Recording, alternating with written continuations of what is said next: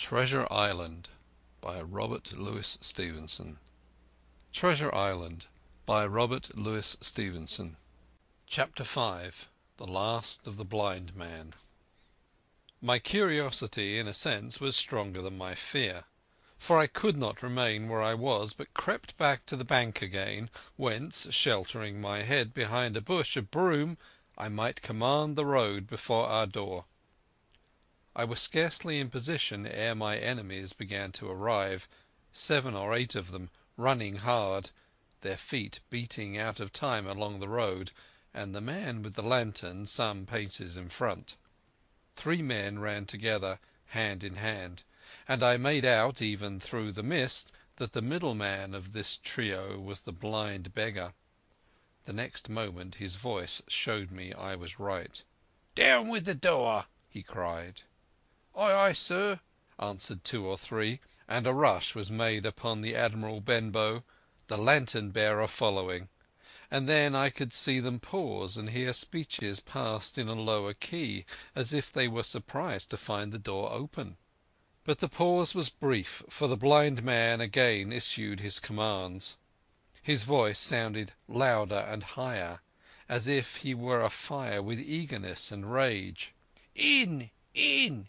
In!" he shouted, and cursed them for their delay. 4 or 5 of them obeyed at once, 2 remaining on the road with the formidable beggar. There was a pause, then a cry of surprise, then a voice shouting from the house, "Bill's dead!" But the blind man swore at them again for their delay. "Search him, some of you shrinking lubbers, and the rest of you, aloft and get the chest!" he cried. I could hear their feet rattling up our old stairs, so that the house must have shook with it. Promptly afterwards fresh sounds of astonishment arose. The window of the captain's room was thrown open with a slam and a jingle of broken glass, and a man leaned out into the moonlight, head and shoulders, and addressed the blind beggar on the road below him. "Pew!" he cried. "They've been before us. Someone's turned the chest out, alow and aloft." "Is it there?" roared Pew. "The money's there." The blind man cursed the money. "Flint's fist, I mean," he cried. "I don't see it here nohow," returned the man. "Here, you below there, is it on bill?" cried the blind man again. At that another fellow, probably he who had remained below to search the captain's body, came to the door of the inn. "Bill's been overhauled already," he said. "Nothing left." "It's these people of the inn. It's that boy. I wish I had put his eyes out," cried the blind man Pew. "They were here no time ago. They had the door bolted when I tried it. Scatter, lads, and find 'em." "Sure enough, they left their glim here," said the fellow from the window. "Scatter and find 'em. Rout the house out," reiterated Pew, striking with his stick upon the road. Then there followed a great to-do through all our old inn, heavy feet pounding to and fro, furniture all thrown over, doors kicked in, until the very rocks re-echoed and the men came out again, one after another, on the road, and declared that we were nowhere to be found. And just then the same whistle that had alarmed my mother and myself over the dead captain's money was once more clearly audible through the night, but this time twice repeated.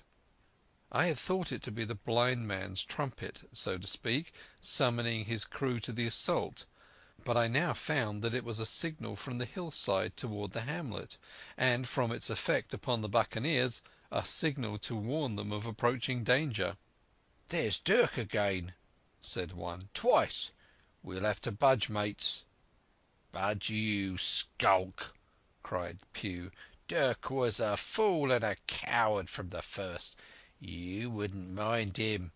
They must be close by. They can't be far. You have your hands on it. Scatter and look for 'em, dogs, or shiver my soul," he cried, "if I had eyes." This appeal seemed to produce some effect, for two of the fellows began to look here and there among the timber, but half-heartedly, I thought, and with half an eye to their own danger all the time, while the rest stood irresolute on the road. "You have your hands on thousands, you fools, and you hang a leg. You'll be as rich as kings if you could find it, and you stand there skulking. There wasn't one of you dared face Bill, and I did it, a blind man, and I'm to lose my chance for you. I'm to be a poor crawling beggar, sponging for rum when I might be rolling in a coach. If you had the pluck of a weevil in a biscuit, you would catch them still." "Hang it, Pew, we've got the doubloons," grumbled one. "They might have hid the blessed thing," said another. "Take the Georges, Pew, and don't stand there squalling." Squalling was the word for it. Pew's anger rose so high at these objections, till at last, his passion completely taking the upper hand, he struck at them right and left in his blindness, and his stick sounded heavily on more than one. These, in their turn, cursed back at the blind miscreant, threatened him in horrid terms, and tried in vain to catch the stick and wrest it from his grasp. This quarrel was the saving of us, for while it was still raging another sound came from the top of the hill on the side of the hamlet, the tramp of horses galloping. Almost at the same time a pistol shot, flash and report came from the hedge side, and that was plainly the last signal of danger, for the buccaneers turned at once and ran, separating in every direction, one seaward along the cove, one slant across the hill, and so on, so that in half a minute not a sign of them remained but Pew. Him they had deserted, whether in sheer panic or out of revenge for his ill words and blows, I know not. But there he remained behind, tapping up and down the road in a frenzy, and groping and calling for his comrades.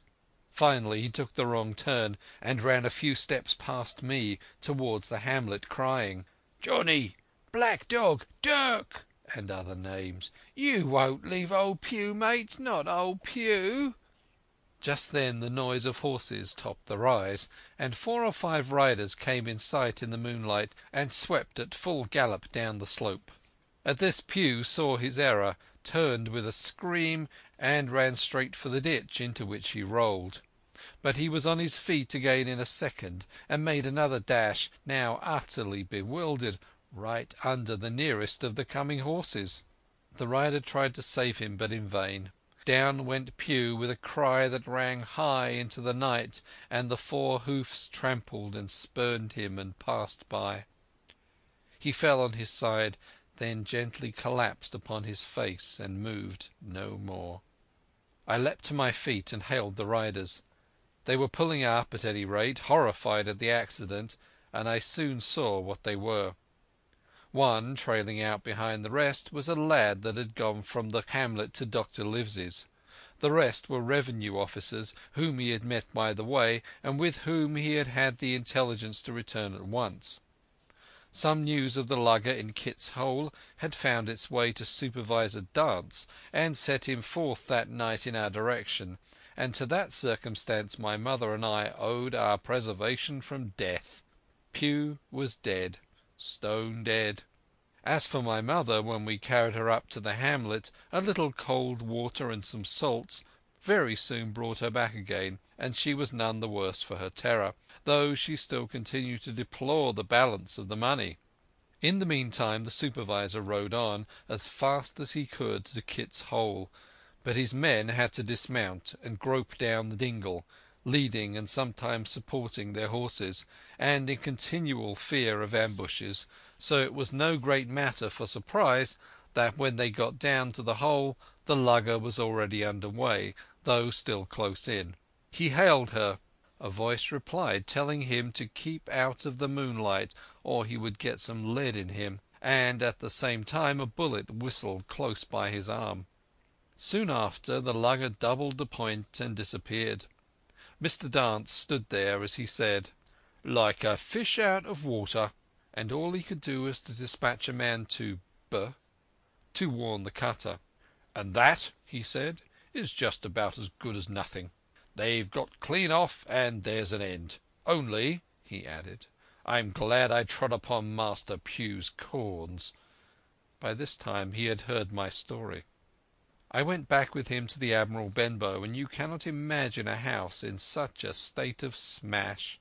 The very clock had been thrown down by these fellows in their furious hunt after my mother and myself, and though nothing had actually been taken away except the captain's money bag and a little silver from the till, I could see at once that we were ruined. Mr. Dance could make nothing of the scene. "They got the money, you say? Well then, Hawkins, what in fortune were they after? More money, I suppose?" "No, sir, not money, I think," replied I. "In fact, sir, I believe I have the thing in my breast pocket, and to tell you the truth, I should like to get it put in safety." "To be sure, boy. Quite right," said he. "I'll take it if you like." "I thought perhaps Dr. Livesey—" I began. "Perfectly right," he interrupted very cheerily. "Perfectly right. A gentleman and a magistrate. And now I come to think of it, I might as well ride round there myself and report to him or Squire. Master Pugh's dead, when all's done. Not that I regret it, but he's dead, you see, and people will make it out against an officer of His Majesty's revenue, if make it out they can. Now, I'll tell you, Hawkins, if you like, I'll take you along." I thanked him heartily for the offer, and we walked back to the hamlet where the horses were. By the time I had told my mother of my purpose, they were all in the saddle. "Dogger," said Mr. Dance, "you have a good horse. Take up this lad behind you." As soon as I was mounted, holding on to Dogger's belt, the supervisor gave the word, and the party struck out at a bouncing trot on the road to Dr. Livesey's house. Chapter 5